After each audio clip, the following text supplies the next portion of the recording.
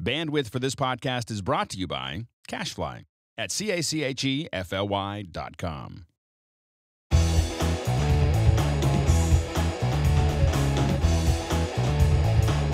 Welcome back to MacBreak Studio. I'm Mark, this is Steve. We're talking Final Cut Pro 10, and specifically how to archive your projects. Archiving a project. So you're done. You're done. And you want to make sure that a year from now, your client never gets his hands on it again. You want to put it well, and they call up and they say, hey, can you bring that back up and change green to blue and change the 2013 to 2014? And you're like, oh my God. Well, yeah, it's true. You got this big project. You don't want it living on your drive forever. Right. You want to be able to have a nice little container for it, put it on the shelf, as it were, so you can pull it down and then use it, and make changes to it. Especially, I don't know about you, but when I'm working, I'm pulling in material from, I'm downloading stuff on the internet and grabbing stock footage and grabbing clips here, grabbing music there, and I'm using multiple events. And when I'm done, it's kind of a mess. Yeah. And so so you're going to talk about how to sort of put it all in one neat container. My nice little container that you can send it into the Raiders of the Lost Ark when they put the Ark into the box and it goes off into this warehouse. Well, it's kind of like that. Kind of like that. Yeah, a digital Okay. version of that scene. Okay. That's exactly what we're going to do. All right, well, let's see how it works. All right, so here I have a project.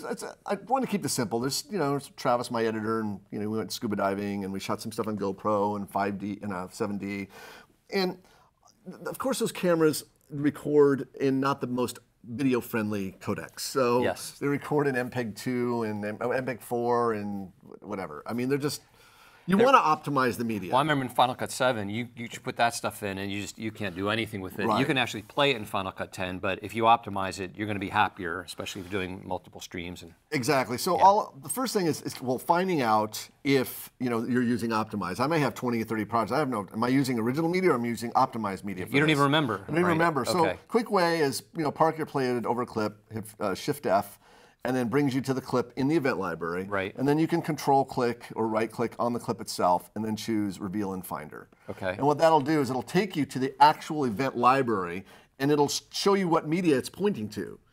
In this case, the media is in a high quality media folder. So this is transcoded. So the footage that is actually being referenced by this project is actually high quality optimized media. And you can tell it because it's transcoded media and it didn't transcode to, because it would transcode either to the high quality media or to proxy. Or it'll see proxy choices. or high quality there. So can I ask you a question? Sure. Because what I thought you were going to do in Final Cut Pro is go to preferences and see if you were set up targeting proxy or original or optimized media. But I guess that wouldn't really tell you for sure because in there it's going to say it's original or optimized, right? Right. See, what Mark's referring to is, now he's going to make me go after Final Cut, but it's actually a very important point.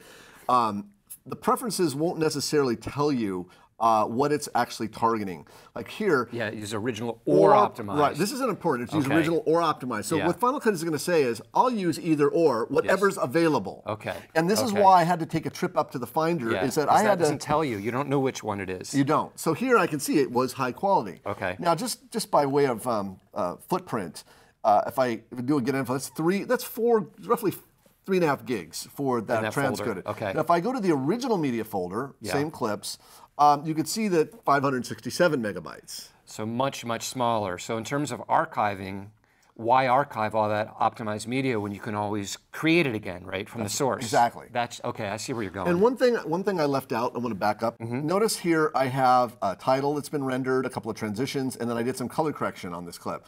These were all rendered. And the other thing is, before you archive, you should purge all your render files. There's no reason to store all your render files unless you've got like a 12-hour green screen render or something. So I guess the basic philosophy is get rid of anything that you can recreate very easily because you can re-optimize the media and you can re-render the project. That is the moral of the story. Okay, great. So how do you get rid of those render files though? You have to go back to the project library, the very top level where all your projects are. Oh, so you can do it right from within Final Cut Pro 10? Yes, you can. You don't do it at the Finder. You want to do it. So you select the project whose files you want to purge, render files you want to purge. In the project library. Okay. And then you go to the File menu and you'll see down here it says Delete Project Render Files. That couldn't be more clear. So in fact, let's go ahead and do that. And you have two choices. Unused, in other words, all the render files that you've been, because you've changed that transition 17 times. Yeah, sorry, yeah. you're going to have like, I just Just That's actually useful to know about, though, because I frequently will end up re-rendering stuff a ton, and it's getting huge, and I don't want to trash all the render files. So I have something I want to say to Apple now.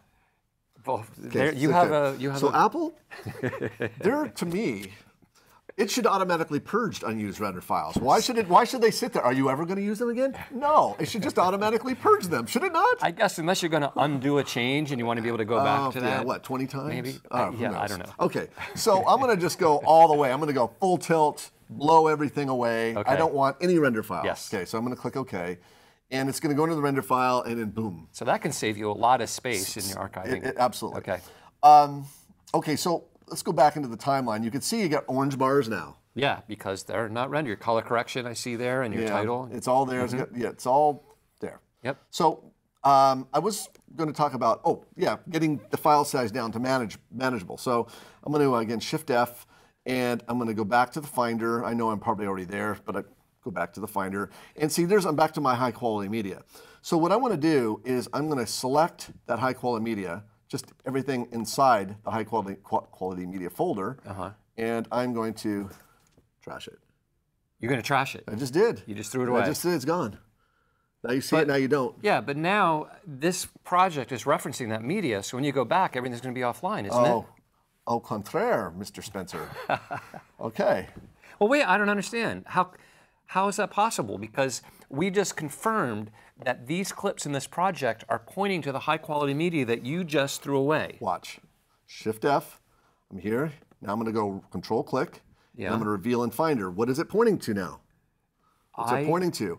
Oh, it redirected to the original media folder. Because these file names are the exact same names as the file names that were in the transcoded media folder. It just, remember, we went to the preferences to look at it. Use either original or high quality media, right? So it's deciding. It says, I can't find any high quality media, so I'm going to revert to the original automatically. In fact, it's important to understand that. You're right. Final Cut's intelligence. It's like, I don't see any transcoded high quality media. Oh, but I do see these. So I'm going to link to those. I'm just going to link to those automatically. So you don't have to do it. Nope. So you can just delete those files and you're going to be okay. So you trashed all your render files. You deleted all that high quality media. And by that, you probably brought this total project and event size down to about 500 megs. Okay, from many gigs. Many. Okay. Mucho gigs. So I'm going to go now to disk utility because I want to create a nice little compact little sparse image to store my archive. Okay. So what I'm going to do is I'm going to create a new image, and I'm going to call this Catalina underscore archive. Oops, hopefully I spell. And I'm going to set the size. I'm going to set the size, a custom size. I'm going to basically give myself a 5 gigabyte ceiling on this because I don't think it's going to be more than that. But this kind of determines how big the sparse image can grow. Okay, it's a maximum. It'll actually end up being the size of the assets you put in. That's correct. Right? So you just want to pick some number that's going to be larger than what you think the total is going to be. That's right. And I have a whole article on my site about this. Okay. And we covered this in our media management tutorial about what size you should choose based on the media you're archiving.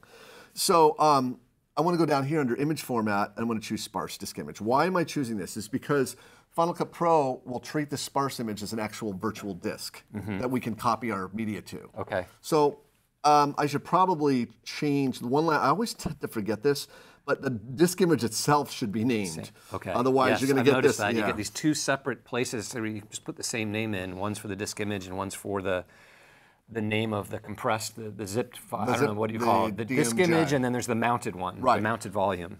Now, if I go back to Final Cut, what's great about there's my... Oh, it just shows up right there, It just automatically shows up. Yeah. So really what I want to do is I want to go back to the project library, select the Travis vs. Dive, which is all pointing to original media now, Control-click, say Duplicate Project, and I'm going to target, guess what I'm going to target? My new Catalina archive. Yep. Okay. Volume. And I'm going to say Duplicate Project and Reference Events. Okay.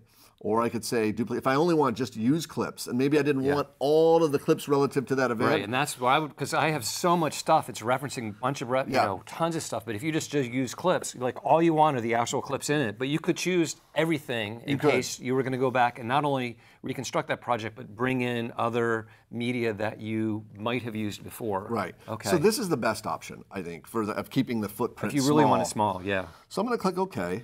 and it's going to process it. And in the background, you know, if you bring up the task, it's in the background manager, it's actually doing the media management, and it's telling you kind of where it is in the media management process. But at the end of the day, I'll end up with essentially a disk image with just the clips that are in my project and just my project edits.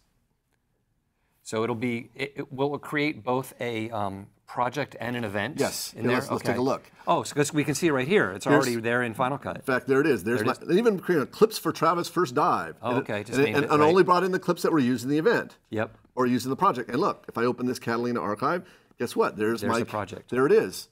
And if you right-click on these, and I go to choose Reveal in Finder, you'll notice something.